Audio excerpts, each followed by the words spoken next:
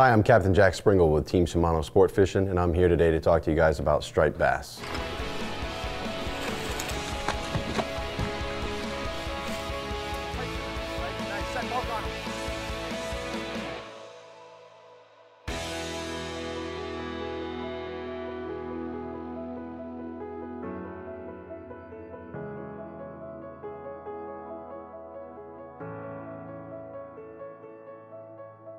And what else can I say to start it off? Striped bass are just one of the coolest fishes we have here in the country. In my personal opinion, they should probably be the national sport fish. They're striped like our flag, they're strong, they're resilient just like our people.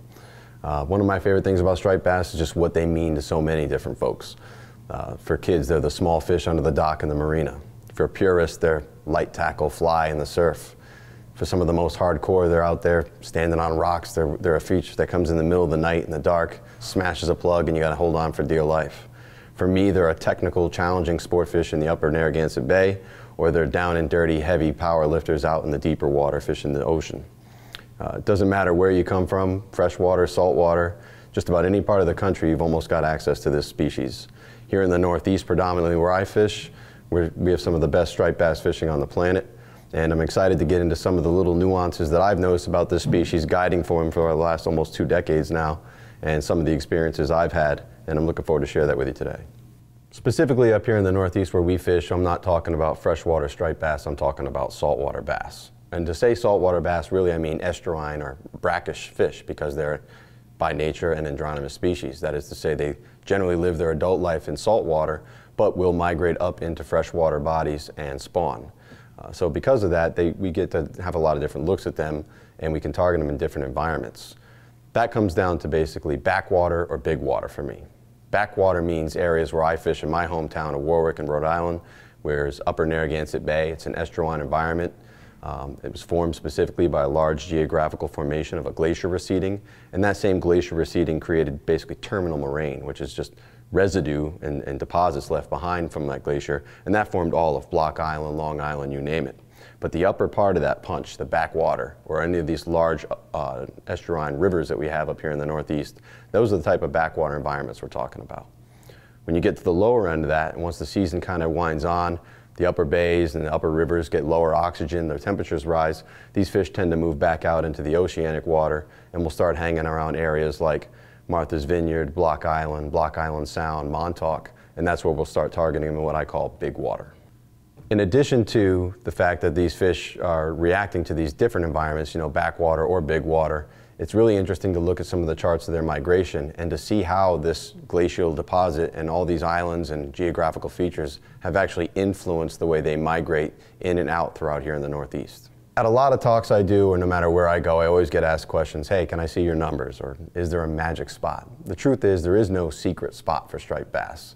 If there was a secret spot, by now the internet certainly would have ruined it. One thing that is important to pay attention to is your numbers, or a log, or pieces of information over the years. If you were to take a picture of my chart plotter and look at just the upper regions of Narragansett Bay, the amount of numbers there would stagger you.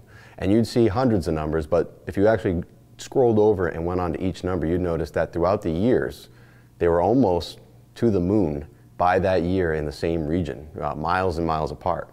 But the point is, when I go out and guide every morning, when I take clients out, no matter how many years I fish this body of water, I have to figure it out every morning fresh.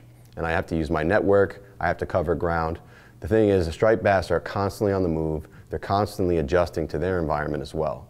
So when it comes to locations, it's not just one spot that you're going to focus on, it's their patterns and how those patterns are related to things that happen with them, be that tide, be that changes in salinity, be that bait movement, and we'll get into each one of those. One thing you will notice about my numbers and how they've changed over the years is that there is general trends, specifically in the backwater areas like upper Narragansett Bay where I fish. You'll find that most of these numbers are stacked along deep water channels, shipping channels that were dredged out, or just natural river basin channels from the original river that was there before the bay started. These fish will travel in that deeper water, able to control their temperature, and they'll utilize angles where they can have breaks in the current, and they're able to have an advantage feeding. So most of these numbers that I do have will be stacked along the edges of these channels at opportunistic points where they can feed. Hands down, in my opinion, the most influential factor on targeting, locating, and catching striped bass, specifically up here in the Northeast, is current. Current is key. Not just when a tide is, but how the tide is, how that tide influences bait, how it moves through a specific region can have a drastic impact on what you're doing. If you take a look at a specific region, how that tide dumps out of there and the way it reacts to the geographical features will be completely different when that tide is inverse moving in. And appropriately, those fish will move and adjust their position within that current to give themselves the opportunistic moment to feed and to also make it so that they're actually using less energy. One of the most important things to understand about a striped bass is they're not like a tuna. They don't have that long endurance. They don't have that all-day sprinter stamina. They're power lifters. They have really big, obnoxious tails, huge pectoral fins, large, pronounced heads with large shoulder muscles. They're designed for quick bursts of powerful energy that they can use to make advantage of. So they're going to sit behind current. They're going to hide behind rocks. They're going to bust out, take advantage of some kind of prey coming to them, and then they're going to get back into that break from the current and not have to burn that energy. I mean, it's the basic rule of anything in nature is always take in more calories than you burn, you win at the end of the day. And that's basically the striper's goal at the end of the day. So when I first get out and I'm looking for fish, if there isn't a lot of tide, I'm generally covering a lot of ground. I'm serpentining with my boat, I'm using my sonar, or maybe I'm just throwing a plug up into shallow water I can't run in and trying to find out where these fish are. Generally, when there is not a lot of tide being influenced on these fish, they're spread out. They almost work like independent operators. You might find one here, you might find one there. You're going to try and get this general area where most of that life is happening. But when the tide starts to run, something special happens. As all that pressure and all that influence starts to get exerted on these fish, they tend to stack up. They get tighter. They get together and they're going to all funnel down into one region where they're going to be in a break. Maybe that's a spot in a canal. Maybe that's a spot in Upper Narragansett Bay behind a hump, or that could even be a boulder out at Block Island. Point being, they're going to all get influenced by the tide, and they're generally just going to get to this one area that is more comfortable. And that's when they're going to be the most targetable, and that's when they're going to do most of their feeding behavior in general. So what I'm looking for is fish when they're being exacted current on them, and they're going to be focused on one area where they can have a break in the tide, have the best opportunity to feed while expending the minimal amount of energy. One thing to pay attention to about these tides is as that tide progresses, you may be catching fish in a given area and then it kind of tends to dry out. My best piece of advice to give you is based on where the structure is down tide, try to slide your boat or get yourself into a position lower in the tidal area where those fish could have slid back to, because as the tide pushes a little harder, the bait can get pushed further down. So don't just give up on an area, slide back, do your drifts a little bit longer each time and try to cover that ground. Another thing to pay attention to is where does the tide get funneled? Where is it strongest, both on the outgoing or the incoming? If you look at some of the graphics I have here, some of these fish are going to be stacked up on points where it makes a sharp turn, but there's a lot of tide coming through there. Any kind of elbow, any kind of break is going to be a huge place that you want to focus a lot of your energy and effort on. Last influence when it comes to tide is just paying attention to some of the other information you can get in. Have yourself networked. Things you've noticed yourself, make a log. Social media creeping if that's your thing. Whatever you got to do to get that piece of information. Bottom line though, despite what I tell you throughout this entire presentation or just on the tide, don't let your own knowledge or the knowledge you've built get in your own way. I can't tell you how many times fish have done what they want to do more than what we say they're going to do. So focus on the tides, try to find those breaks and those points, but don't be afraid to get outside the box as well. The last point on why current is key with these fish, again, comes down to how they relate to structure. In Upper Narragansett Bay, I don't always have the luxury of large rock piles. It's usually going to be old wooden abutments, bridges, any kind of pieces of man-made material like that. Or it's something as simple as areas like I have here on a slide of the mouth of the Providence River. I have numbers there for years. And it's because it's a huge area where there's a huge exchange of water and nutrients.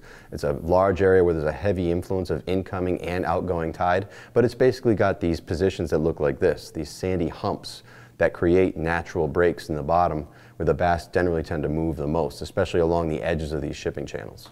Inversely, in the big water, we're not looking for that kind of sandy hump because we generally don't have it. There's so much tide and oceanic influence out there. We're looking for these. We're looking for these heavy rock piles. We're looking for big water structure. I know saying structure for bass seems kind of obvious, but those who know how to find the larger, more conspicuous rock piles where they relate to the heaviest points in tide are the ones that are catching the most and the biggest fish.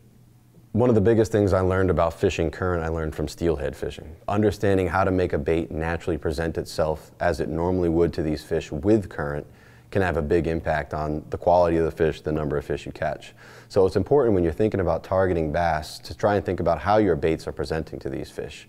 Am I weighting the bait heavily and just coming off the bottom and then drifting it over them?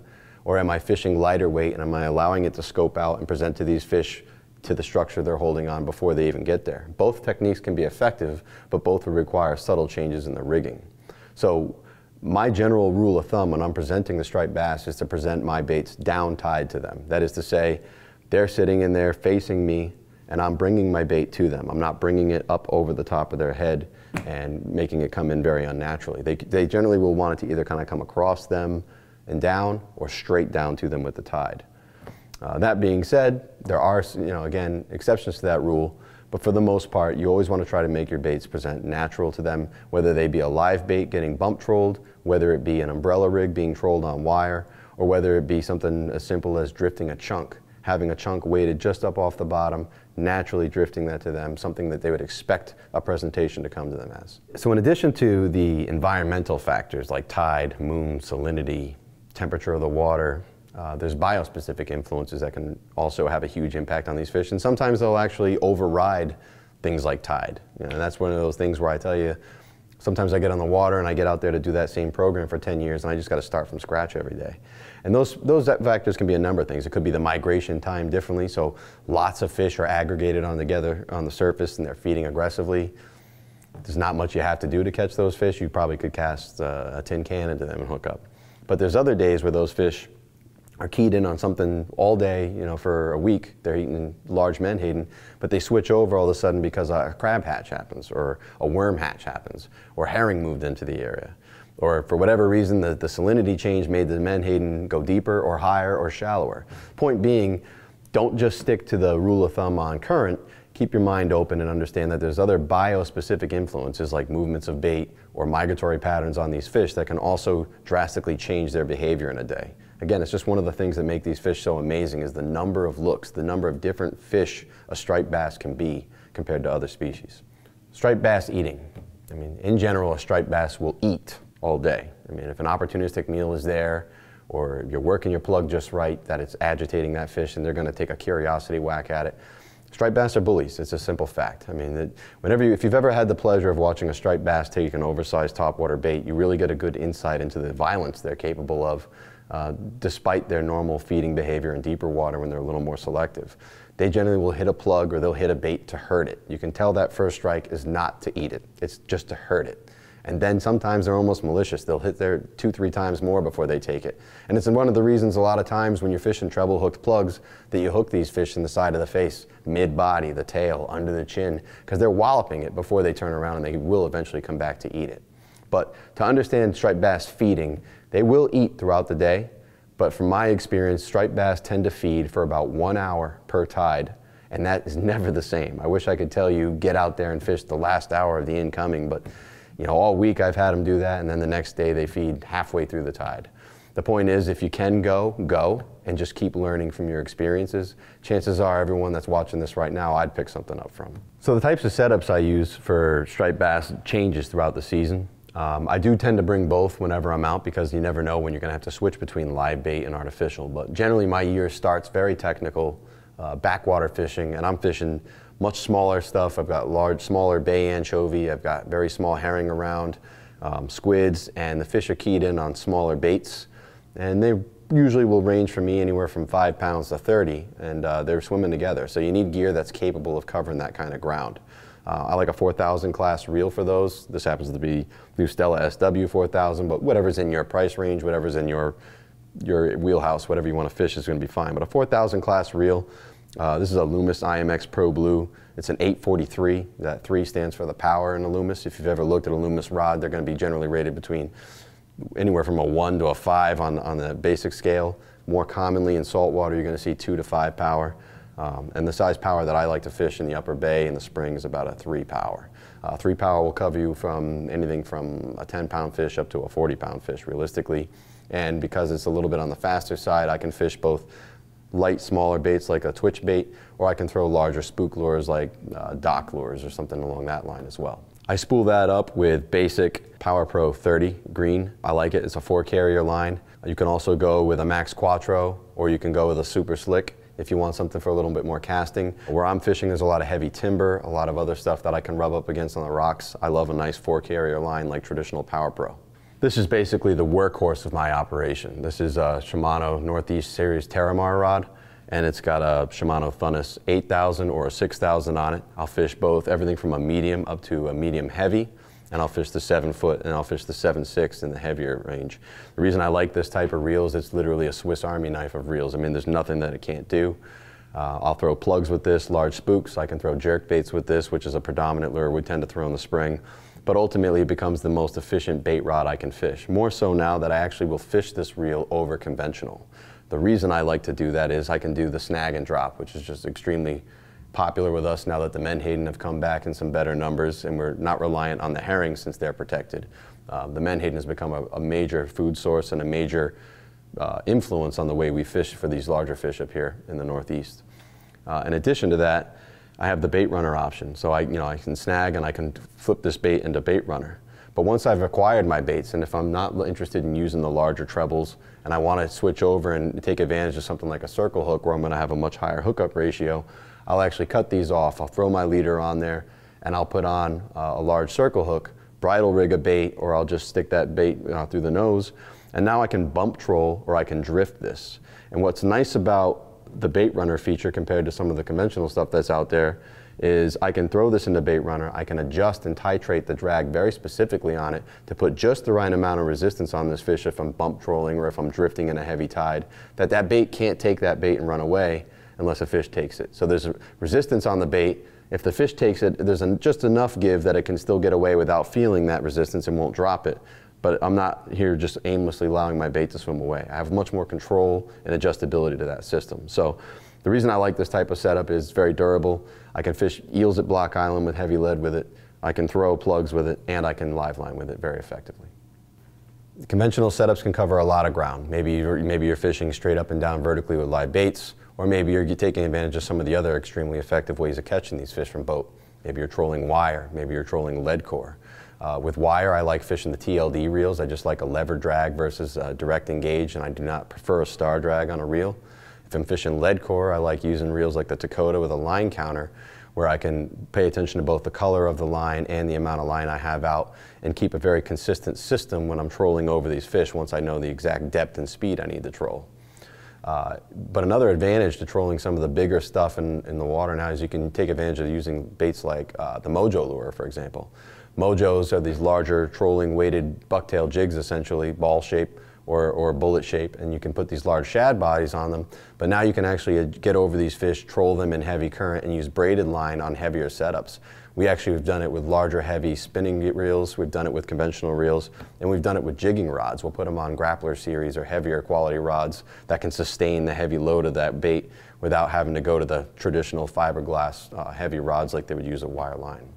When it comes to bait for striped bass, again, where you are, what's available at the time will have a big influence on that. Maybe you've got live squid around, maybe you're fishing eels, maybe you're fishing shad. For us, it's mostly menhaden, scup. And the further north you get, you'll actually see people also use mackerel as a regular part of that process. One of the things that's important about fishing these baits is where you hook them, how you hook them, and that's going to come down to how you're fishing for them. If you're just allowing these fish to swim the traditional way for years and years, has been nothing more than taking that hook and placing it in one nostril, out the other, or taking that hook and going right behind the head and just taking a pinch of the meat, letting that bait swim away. Live baits generally tend to be, especially a nice fresh live bait, they're rugged. You can actually get a very minimal purchase. I actually find the less you bury a hook inside of a bait, the better. The old days of thinking you had to hide the hook in the bait is actually the worst thing you can do. It just puts a lot of meat and structure in between the gap of that hook and wherever you're trying to penetrate in that fish's mouth. So minimal amount of penetration with that hook inside the meat. One of the ways to do that very simply and still keep an effective purchase is to learn how to bridle rig. Bridle rigging is a lot easier than it looks. It's nothing more than taking an open-ended needle, placing it through the nostrils or in that soft structure behind the nostrils on a fish, and then you pull a loop of a rubber band through. You have two loops. You take your hook, place it in the loops, twist it tight, and then push it one under time. And now you've got a very rigid flexible connection to that fish without purchasing inside of the bait, and it's going to allow that fish to move around. A larger bait fish can be eaten very easily by a bass, and now you're going to be able to get a nice secure hook set on it without having to worry about any of that meat in the way. Where you place the hook can matter. If I'm pulling on that fish a lot and I'm not drifting, if I'm bump trolling, or if I'm in such a heavy current that I'm pulling hard on that bait the whole time, I want that purchase in the front of that fish's face. I want to be able to influence the direction of that bait fish. But if I'm drifting, I actually prefer my bait to be hooked in the back, either behind the dorsal or right behind the head, so that it can actually swim away from me very naturally, and it feels the resistance of me and wants to leave the boat, wants to get away. And also having that hook mid-bait, oftentimes if you're drifting versus bump trolling, there's usually a little bit of a dance. I talked about how striped bass like to feed, where they pummel the bait before they take it. They give them a ride on their face all the way around the entire area, and then they finally turn around, wallop it, and come in for a kill. Having that hook mid-bait can have a big influence on whether or not you hook up as well. If it's just in the head, many of you may have had that moment where that bass ran, you set the hook, and then all you got back was a menhaden or a bait fish that had nothing but scale stripped off the back of it. That just means they're grabbing them from behind the way that bait's running. So on that drift, sometimes having that hook mid-fish can have a big difference. Also on the subject of live bait, if you do get to an area, if you're effective at aggregating or collecting a large amount of bait, whether you be sabikiing mackerels, jigging up a bunch of small scups within legal size range, or whether you're out there throwing a cast net for a school of menhaden, if you can get enough baits and you can sustain the quality of those baits in a well, one of the coolest things you can do to really turn an area on, especially if the fish really aren't into it yet, is live chum. And that is to take literally, and it might seem contraindicating to feed these fish before you get there. I've never seen it turn fishing off or ruin the chances. It only increases your chances to take literally netfuls or several of these baits, throw them in the water, and watch how they start getting predated on by bass. Bass will just really turn on the switch feeds. For years with fly fishing clients, one of the things I would do is take a live fresh menhaden out of the well, let it swim up into an area I knew there were striped bass, and just having that scent in the water would really turn them on. I might have thrown a plug 5, 6, 7 times. The fish would follow it, give me short looks, swirl at the boat. As soon as I threw that live bait in the water and then pulled it out, the next cast of the fly or the next cast of the spook was crushed. So, use that bait to your advantage. Having that fresh scent and that live bait in the water as chum can be very effective. And now we can talk about dead baits. The same exact baits, whether you're fishing squid, whether you're fishing mackerel, fishing menhaden, the fresher the better. I think that natural slime on the outside of the bait is extremely important. It can definitely be a huge influence on whether or not you're effectively catching fish throughout the day. And chumming is key. If you're going to be fishing chunk baits, if you can get yourself into a position up tide of these fish, your choices are one of two things generally.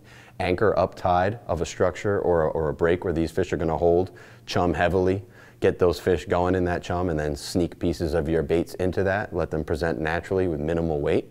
Or the other option is to do a stem of the tide, which is one of my personal favorite ways of fishing.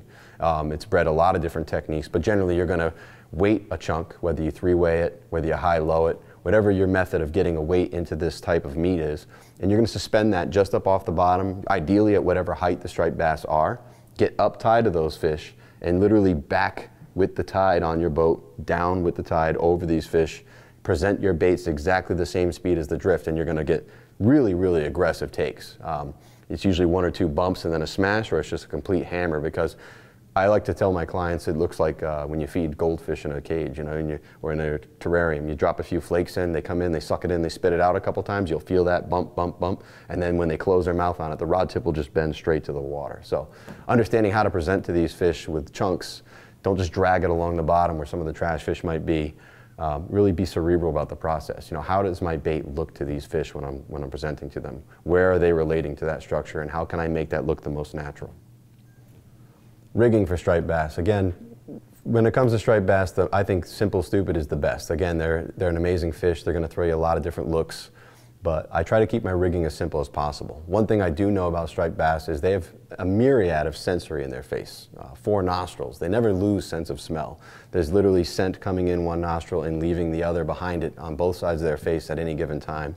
And they're very sensitive to electrical fields. They can pick up bait moving in complete darkness.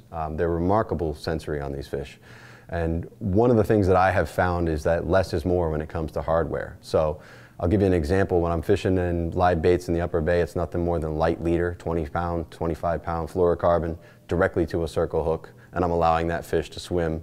And all I've done is an FG, a PR, or a uni to uni knot to connect those baits. When I'm fishing deeper water fish, holding on structure like striped bass out at Block Island, trick we picked up together fishing years ago was to remove our hardware entirely. So instead of putting a three-way rig on there or something swivel to hold our lead to our bait, we would tie a uni knot to attach our fluorocarbon to our braid. Only we would leave a long tag of our braided line. And then in turn, we would take that tag end of that braided line and do a series of half hitches to a sinker. That sinker is about 1 ounce per knot of tide. So if I have a 2-knot drift, that's a 2-ounce sinker. If I have a 1-knot drift, it's a 1-ounce sinker. And we generally would like to fish our baits just up off the bottom and drift directly over the top of the fish. Having that system there without all that extra metal clanging in the way just makes it look that much more natural and produces more fish for us. Inversely, if you're not fishing braid, there are many anglers out there who believe there's a harmonic to braid, especially when there's a lot of tide moving over it, and you can feel that in the line as well. You do have the option to go lighter with your with a monofilament setup and fish much lighter rubber core or egg sinkers or anything you want to allow that bait to present more naturally in the direction of those fish. And you can fish both sides of the boat on a drift that way effectively. One side's presenting your eel or whatever you happen to be drifting down tide directly to them before the boat gets there. The other drifts it directly over the top, most likely with a much longer leader to give you a pendulum and a more naturally presented bait. Just food for thought when it comes to rigging. Less is more. I don't like to snell my circles. I like to use my Palomar knot to attach those. And I'll get into some of the rigging later with lures as well, keeping things simple but effective. When I'm fishing artificial when it comes to rigging, again, I'm going to tie a knot that will go through the guides a little more effectively. For me personally, that's an FG knot. You may like using the Alberto knot, Bristol knots, improved Bristol. The uni-to-uni knot that we use live bait fishing generally has a much larger profile because it's a jam knot, and it will click and make a lot of noise and can affect your casting if you're casting aggressively. So I do suggest learning knots like a PR bobbin or an FG or an Alberto knot, something that you're going to be comfortable tying, you know, when your hands are cold or in the dark, whatever works for you, but something that'll pass through the guides. If you find you are having trouble and you're chafing a lot with any of your knots, shorten your leader slightly. A lot of people I find tie much longer leaders than they need to. And one of the ways to keep that length on your leader is a simple system of connecting at the base of that, especially if you're like in a spring fishery where you're going to be changing lures out from small profile to large profile, subsurface to surface, and you're basically just throwing a lot of looks at them until you find out what they want that day. And the way to do that effectively traditionally was a snap swivel, but snap swivels offer a lot of hardware. They can change the balance of the bait. They can affect the action a lot. In the big world of bluefin tuna run and gun style fishing, years back, anglers figured out that we could take barrel swivels, attach a large split ring to the front of them, and that would allow us this nice quick change system without having the frailty of the torsion or any kind of leverage on the snap of a snap swivel. Well, striped bass, even though they're not as big or powerful as a tuna, they are capable of extremely violent bursts of energy, and they too can open a lot of swivels and get themselves into positions with rocks or structure that they can pop them open.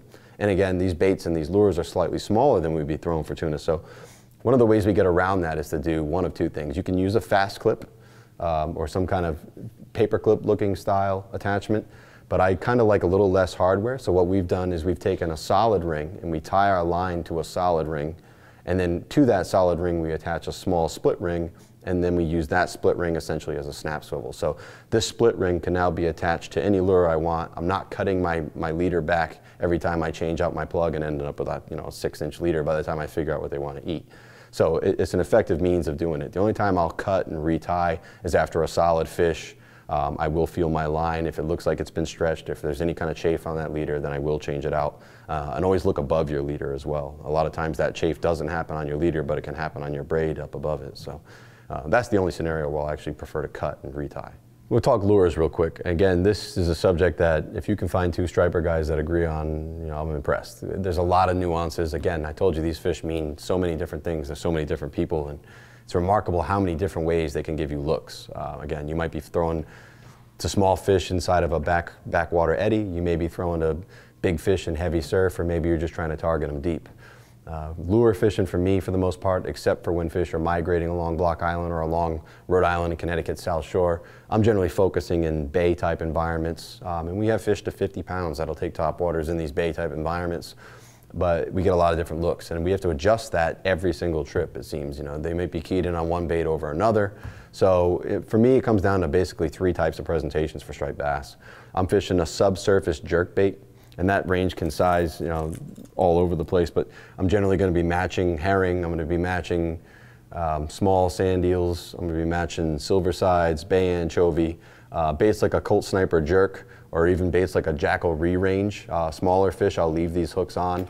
Larger fish, I actually will drop the middle treble and put 2 larger trebles on here. The difference between these 2 baits, the Colt Sniper jerk is going to swim down. Generally we'll give that a few cranks, 2 pulses, and it's usually on that second pulse you get whacked. It'll float back up a little, we crank it back down. Baits like a re-range are actually going to sink slightly on their own and stay neutrally buoyant. So you can actually give very small chops, then a steady retrieve, very small chops, and it basically will swim down and then just throw a lot of flash. When the fish are real subtle, when they're swirling a lot and they're not quite keeping up with a more aggressive bait like a Colt Sniper jerk, that's where baits like a re-range really shine. They get smoother and slower than that is when we switch over to something even more natural, we go to a plastic. And again, if they're eating herring, if they're eating shad or menhaden, something large, we'll throw big, large plastics. Sometimes we'll hand pour our own, sometimes we'll use other brands that we can find. And then they may be on smaller baits, they may be on clamworms, they may be on sand eels. And that's where something with a smaller profile, a little more lifelike action can have a big influence on them. My favorite way to catch these fish, hands down, just because they're bullies, is watching it. I like seeing them on top water. It's almost always effective in deep water or shallow. And it's remarkable the size I use. You know, when they first come in the spring, I'm using tiny stuff. I'm using Colt Sniper Twitch. I'm using Colt Sniper walks. I'm using little orca pops, you know, small stuff, and big fish will take them. It's remarkable how big of a fish will take some of these smaller presentations, but the best that happens is when the bigger baits come in. When the large menhaden are in, when the fish start getting competitive, especially once the bait kind of stabilizes in certain regions and the fish are more holding to structure and being more affected by tide and temperature, I like throwing big topwater stuff. Docks, large Daddy Max spooks, HD orcas, stuff that you can make a lot of commotion on the surface with a huge profile. And just watch these fish come up, and they're going to hammer them 3-4 times. What I found that's most important with any of these types of baits when you're throwing them is the cadence is key. I really like a 2-part cadence on all of them. HD orca, I'll actually put the rod tip in the water, a trick I learned, and just reel, and it'll swim a lot, and then I give it 2 sharp sweeps. Okay, and this one's almost on the surface and slightly sub. It'll dip between the 2.